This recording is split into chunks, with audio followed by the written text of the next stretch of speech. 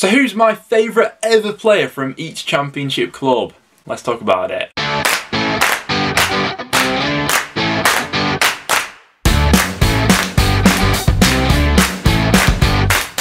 Guys, welcome back to another video on the channel. Now, as we didn't have any championship football going on over the weekend, I thought we'd switch it up a little bit for today's video, and I'm going to be counting down my personal favourite ever player from each championship club. Now, I've only set myself one rule for today's video, and that's that the player that I pick can no longer play for your team. So it's my favourite ever player, not the player that's currently playing for your football team.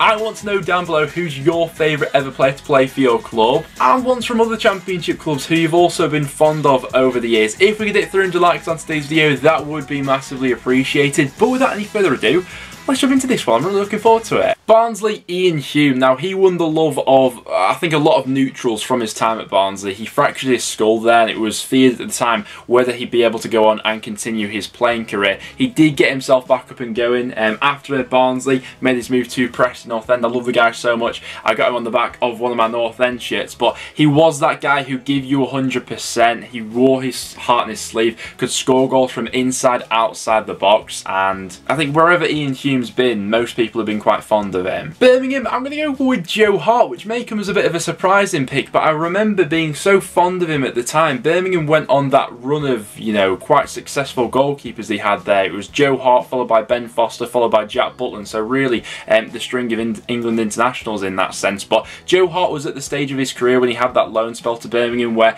he was still quite an up-and-coming prospect. You know, I didn't know too much about him at the time, but some of the saves he pulled off, he was such an acrobatical goalkeeper because of how young he was at the time and desperate to prove himself, and I just have memories of really being quite impressed with him back in the day, and from that point onwards I think that most people realised he will go on to become England's #1. Blackburn Rovers, Roque Santa Cruz. I've got so many memories of me as a youngster, you know, settling down in bed to watch Match of the Day, and every week it seemed like Roque Santa Cruz would pop up with a goal for Blackburn Rovers. He's really the player that stands out in my mind in terms of like nostalgia and watching Blackburn back in the day in the Premier League. Obviously these days they've got their other South American superstar putting them in the back of the net for them, but I didn't realise just how prolific he was for Blackburn. Scored 23 goals in his best season for them, and he's a bit of a Premier League icon in some senses, isn't he? Blackpool, Richard Kingston. Now, one of the very few Blackpool players that I've been fond of over the years has been Richard Kingston for, I mean, one of the trivial reasons being the fact that he wore a snood in that sort of era where it was cool to do that, you know, taking after like Carlos Tevez. I thought that any footballer that's rocking a snood I can already get on board with. But I just found it quite cool back in the day that Blackpool had signed, you know, Ghana's #1. You know, he'd just come back off a World Cup with Ghana in South Africa. Whether or not he was actually any good for Blackpool on the pitch is probably another discussion, but for me personally, I always quite like Richard Kingston. Bournemouth, Callum Wilson, for one reason and one reason only: fantasy football. He absolutely saved my bacon for a few years, I think, at Bournemouth, but that one season especially when it was Wilson linking up with Fraser. Bournemouth were actually quite an entertaining side to watch for the vast majority of their spell in the Premier League, and the one player that I always sort of looked out for during that time was Callum Wilson, prolific in the Championship as well. Bristol City, I've gone for Luke Freeman. Now, I've got quite a few fond memories of that Bristol City promotion side from League One to the Championship, as obviously Preston were promoted alongside Bristol City that year, so there were a few players in that squad that I was thinking of, but for me personally, I've always had a fondness for Luke Freeman. Preston,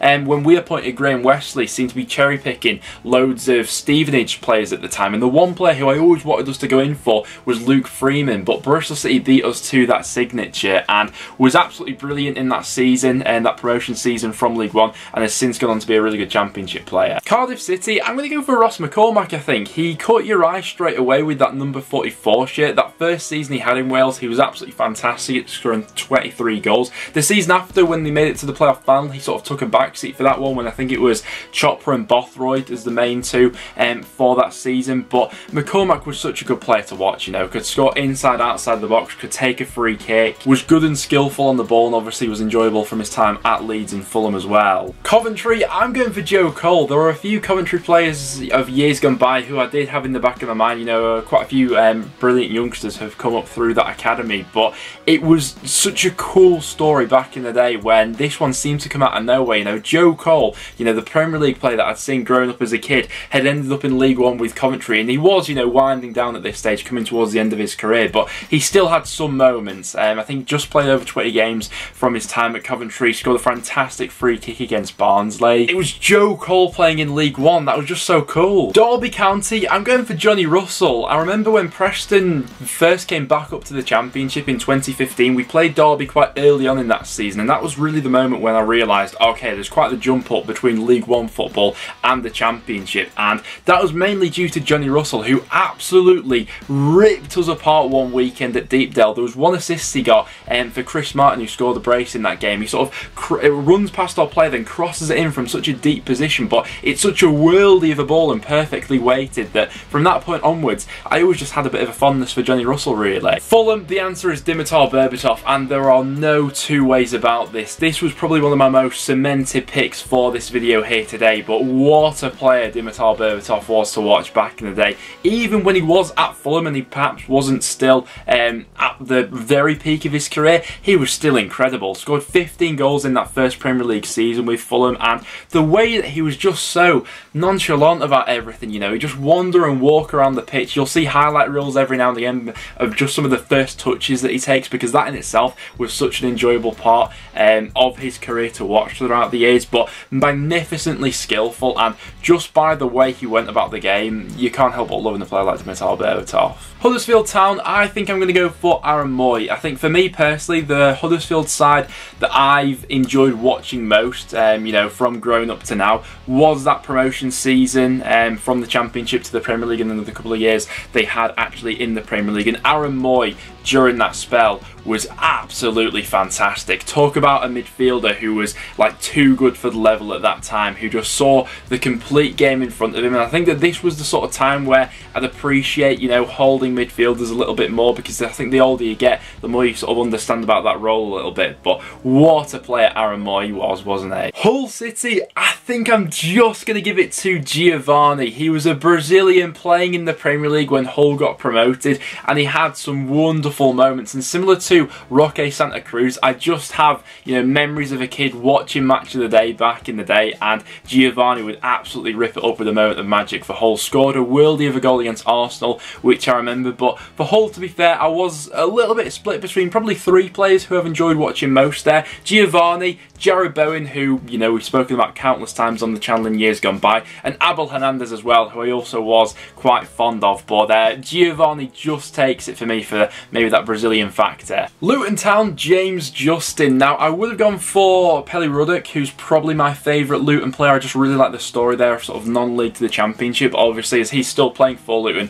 had to go for someone else, and James Justin was the one that really sprung out. You know, he was a player who seemed to really epitomise that Nathan Jones system of them getting promoted from League One to the Championship, where their fullbacks, or wing-backs as they probably turned into as they bombed so high up and down the pitch, was so integral to that system, and off the back of that got his move to Leicester, where he's gone to be absolutely fantastic. Middlesbrough, Adama Traore. The fact that we were gifted a season of Adama Traore in the Championship, I just feel absolutely blessed, because he was part of a Middlesbrough side, I think under Tony Pulis at the time, that weren't in general the most sort of entertaining side to watch or anything like that, but whenever Traore was on the ball, things would absolutely light up. And even in the Championship, I stand by him being one of the best dribblers in the world. You know, he's still that to this day. You know, his end product maybe is the thing that gets brought into question at times, but in terms of pure dribbling ability and nothing else, he was magnificent that season in the Championship. He'd absolutely just fly past players, and I'd argue was like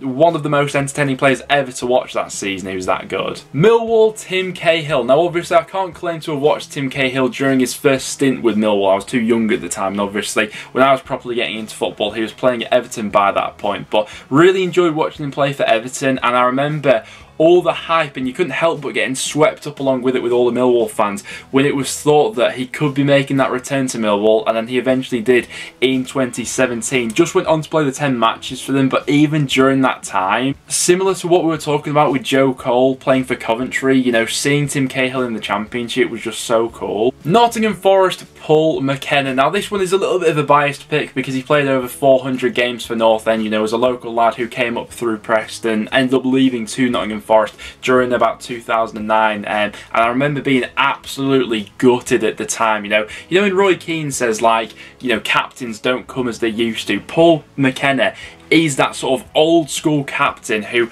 in the Championship was an absolute colossal of a player. You know, he could do absolutely everything from central midfield. He could ping passes, he could get stuck in, tackle, and I think was good enough to play in the Premier League. It just never quite happened for him in his career that way, but went to Nottingham Forest and was still absolutely fantastic. I remember actually his first goal for Nottingham Forest came against Preston. It was an absolute worldie of a strike from about 25 yards out, and yeah, I distinctly remember when I was first going on to watch Preston, Paul McKenna being one of my favourite players, and when he left to Forest I was absolutely gutted. Peterborough, I think I'm going to go for Craig McHale-Smith. You know, I remember watching the original like Championship show on ITV back in the day. I remember watching that show, and every week for Peterborough, Craig McHale-Smith seems to be popping up with a goal, obviously on the back of doing really well for Peterborough. I think he made the move over to Brighton after that, didn't he? But prolific goal scorer, and Peterborough have had quite a few of them, to be fair, over the years, haven't they? Preston North End, I'm going to go for Joey Garner. There were quite a few names that I was considering for this one. Ben Pearson probably comes in at a very close number 2 for me personally. Absolutely love the guy. Aidan McGeady for that one season we had with him, but everything taken into consideration, I think Joe Garner's my personal number 1. A Preston fan who made it at North End when we were in a tough situation, and he was the real spearhead for us getting promoted back to the Championship. You know, those 2 seasons we had with him in League One where he was absolutely prolific, putting up 20 goals in each season. He was by far and away the best wind-up merchant in the Football League at the time as well. Every opposition ground that we went to, every travelling away support that came to Deepdale absolutely despised Joe Garner, and that just made you love him even more. And the numbers that he was putting up, the goal he scored against Rotherham, which is to this day the best goal that I've ever seen live, celebrating at Wembley with Joe Garner on the pitch, you know, knowing him being a North End fan was just something else. Queen's Park Rangers, I'm going to go for the obvious one. I am going to go for Adel Taarabt, but Berrieze is coming in at a very close number 2 because that last season he had with QPR was something dazzling that I've not seen all too much in the Championship. But properly thinking about it, I think Taarabt has to take the crown for my favourite ever player from QPR. He'd always turned up against North End, but I think he always turned up in every Championship game back in the day. Inside the box, outside the box, as a player to watch, I don't think we've ever got as box office as Adel Taarabt at this level. Reading, Ali Al-Habsi. Now, I absolutely loved Al-Habsi from his time at Wigan. Once again, one of those players on Match of the Day that I'd always watch out for, and I had it in the back of my mind that he was good at Reading, but I had to go back and check, and he was good at Reading. It wasn't just my mind playing tricks on me. Won Player of the Season in back-to-back years for them, and I have included a few goalkeepers on this list so far, but in terms of my favourite goalkeepers to have played in the Championship that aren't North End keepers, personally, Ali Al-Habsi's right up there. Sheffield United, Paul Coutts. I think that Coutts is a player who has probably gone quite underrated throughout his career, maybe because he wasn't always seen as like the main guy in the teams that he's played for. You know, was at Preston, I absolutely loved him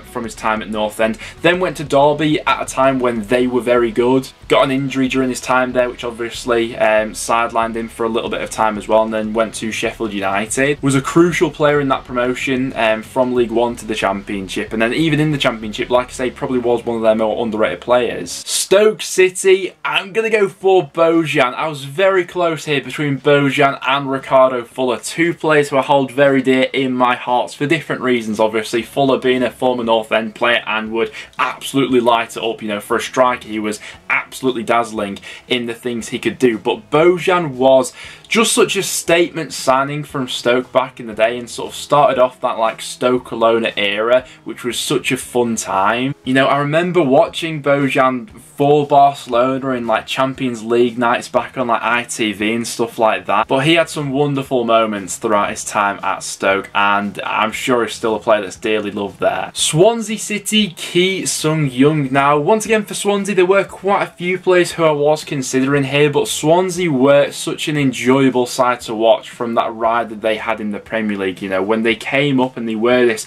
brilliant football inside, and the one player that I always go back to, who probably, once again, there's another one that maybe falls into that underrated category a little bit, was Ki Sung-yueng, because he epitomised what they were all about back in the day. Such a tidy player on the ball and would have those moments of magic from midfield. But he was always a bit of a personal favourite for me personally. Also really like Vaughan from his time at Swansea as well, but I think that Ki Sung-yueng just takes it for Swansea. West Brom, Matheus Pereira. He falls into that category of players who were just box office to watch in the Championship, you know. Players like Emi Buendia, Said Benrahma, Berriese, Pablo Hernandez. Matheus Pereira was absolutely something special during that promotion season with West Brom in terms of on-the-ball technique, some of the goals he scored, the link-up play. And sometimes for, you know, those types of players, you know, they can be brilliant in the Championship and then it doesn't quite translate to the Premier League. But with Pereira, that wasn't the case. You know, he more than stepped up to that next level. And it's a shame really that he's no longer playing his football in England, because for me personally, he was a joy to watch week in, week out, wasn't he? But guys, there you have it. There's my personal favourite player from every Championship club. I want to get your guys' thoughts on this one in the comments down below. Who's your all-time favourite player from your club and why? What special memories do you have of them? And do you have any other soft spots for any other players